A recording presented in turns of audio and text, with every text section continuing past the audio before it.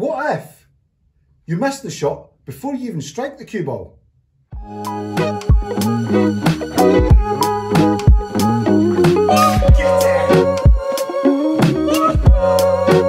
I saw Snooker on the TV and that was the end of it.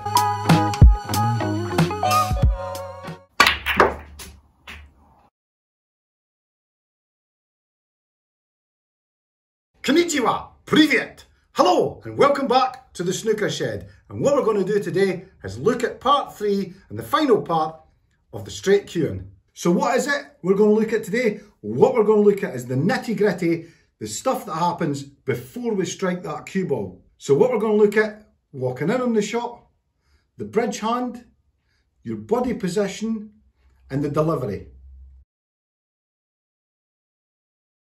Okay, so what we're going to first of all look at is walking in on the line of aim. I'm looking at it dead straight and I'm always focused on the contact point where I'm going to hit that red. I just walk in, naturally looking at that ball and then get down and then strike the red. It sounds really simple, but so many times I've seen players coming in for the left and the right sides. And when people come in, they're having to cross over here. Some players come in on the left-hand side and when they get down, they readjust to come in. When you ask your body to relax, it's going to relax in that natural way. And if it's not naturally pointing in the right direction, then you're going to find you're going to be hitting the ball thin on either side. My eyes are focused directly on the contact point and where I'm wanting the cue ball to hit that red. And all I'm going to do is take a couple of steps in and let myself naturally go into the shot. What you can do is a lot of times you could let yourself just fall forward and you would naturally take, by falling forward, the steps required to come in. If you're bang on, great. If you're coming in slightly left, slightly right, readjust and try again. So if you're still finding that you're seeing the aim good, the contact on the cue ball to the object ball is bang on the centre and you're walking in on this shot nice and straight and nice and relaxed, but the cue ball is still drifting left or right. Next we're going to look at is the grip and the body contact on the cue. So let's look at the 4 points of contact, and the first one is going to be the bridge hand and the forearm. So the bridge hand is made up where it's designed to support the cue. Now I've got quite a high thumb line here and it supports my cue nicely. My fingers are equally spread on the table, but to give that extra support I've also got my forearm on the table. Now a good way to test if you've got a good grip here is try and lift your hand up, and you should find it difficult to lift your hand off the table, and that gives me a good support for the cue. The next thing we're going to look at is the chin. So the bridge hand is down, I'm building my bridge hand. Now the chin's a good idea because it gives you a little bit of feedback. If the cue is moving left to right or right to left, you can feel it along your chin. The next point of contact we're going to look at is the chest. So bridge hand down, chin on the cue, and you can see my chest. My cue is running alongside my chest. If you look again at a lot of the pros, you'll see that their waistcoats has a shiny part from the cue sliding back and forth on the material. And the last thing we're going to look at is the grip hand, and probably the most important part of your body is the grip hand.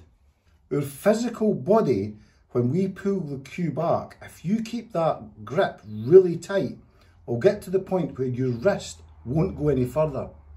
And if you try and pull it further, it's going to pull the cue way offline if it hasn't already, because the grip was too tight. And therefore, that's why we need a nice, loose grip, and that will allow the cue to freely move back and forward and stop your wrist from breaking off. So the grip is really only these two fingers. These fingers are just caressing the cue, so that when the cue goes back, they open up. The grip hand needs to be nice and loose to allow that cue to come back and forward, nice and smooth. So on the grip and the 4 body contact points, these are easy to practice. You don't even need to be in the club. Grab an iron board, grab a kitchen table, and just get down, practice going in and getting in that position, and then just slowly pulling the cue back, slowly pushing it forward. So in a minute, I'm going to let you know the biggest change that I made to my game that took me from below the 100 break standard on practices to above the 100 break standard on practices. But first of all, let's look at the questions you want to ask yourself when the straight cueing's not going correct. The first thing you're going to do is make sure, did I walk into that pot in the correct line? Am I pointing the cue at the cue ball in the centre? Is my grip on the table? Is my forearm on the table? When I do my feathers, is my cue coming back nice and straight, my grip's nice and loose, and it's running along my chest? Before I strike the cue ball, I pull it back and I have a wee pause, and then once I'm happy, I just strike the cue ball. Stay down on the shot and feel what it feels like when it goes correct. If it didn't go correct, feel what went wrong. It's all about the feeling. It's all about what happened. And if we play and get up too quick, the feeling, the information is all lost. And remember, when you're practicing these shots, play them soft. Give yourself time. Give yourself time. So, I said I was going to let you know my pivotal moment in cueing that took me over the 100 break in practice. Really, really simple, and I came across this through exactly the practices that I'm showing in these videos. And all it was a bit of a twist in my grip hand. Just a wee change. Here's a wee explanation. So here you could see, in this position, my arm's at about a 90-degree angle. The tip is almost touching the cue ball. Now that's kind of the ideal position that you're kind of led to get into. What was happening though was that was making me deliver the cue slightly left to right. I didn't know it at the time until I worked all the stuff out in this video. And here's the change that I made. All I done was I twisted my hand further in and pulled it further back at the end of the cue. When I get down on the shot, I make sure that the chevrons are still directly below my nose. This small change brings my elbow in line, but it forces me to open my hand further, which gave me a looser grip. So, if you've got to this part of the video, thank you very much for watching all the way to the end. We've covered lots in the last 3 videos on straight cueing. If any of this has worked for you, or you've got any questions whatsoever, leave them down in the comments, or join the Facebook group and leave them in there.